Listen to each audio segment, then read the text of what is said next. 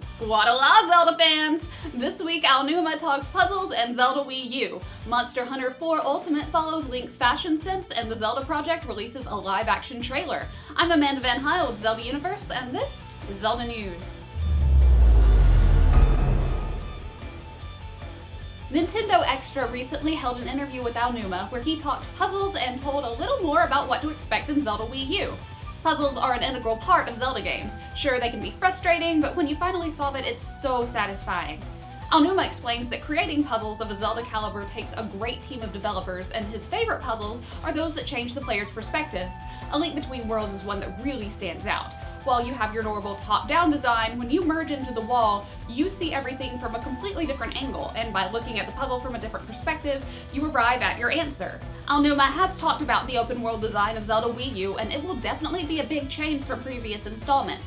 And while the idea of having this huge world seems daunting, Aonuma is certain that fans will love it, stating, "At first, you might worry about what might happen if you're not able to return home, but as the area you're able to explore gets bigger, you gain courage, which makes you more curious about the world around you.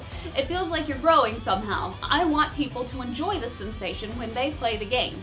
We've all heard about the possibility of Netflix developing a live-action Legend of Zelda series in the future, but the Zelda Project is ahead of the game.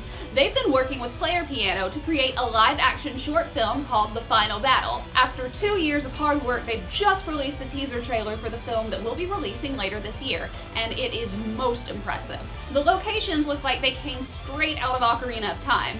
In the trailer, we see Link, who was perfectly cast by the way, riding on Epona to what's left of Castletown as he readies himself to fight Ganondorf and rescue our beloved princess.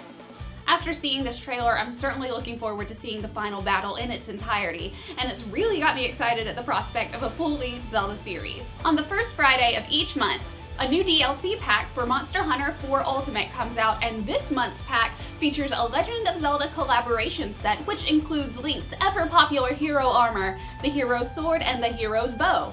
By utilizing this DLC, you can even obtain the Triforce.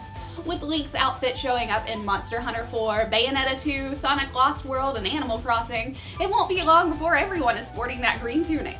Well, that's all for this week, everyone. Thank you so very much for watching, and just a reminder that if you haven't already submitted your audition for Hyrule Warriors the movie, you'll want to do so by Friday, March 13th.